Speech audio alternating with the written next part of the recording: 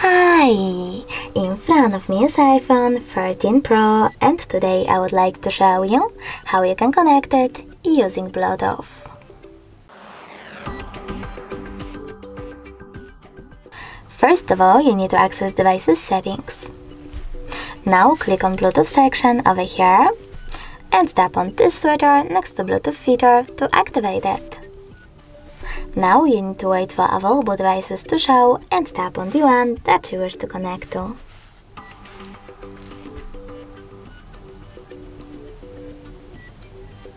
Now, in order to continue, you need to select pair in this pop-up and then wait for the other device to accept your connection request.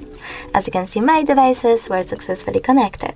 If you wish to disconnect them, you can do that by choosing this little icon next to the device and choosing disconnect.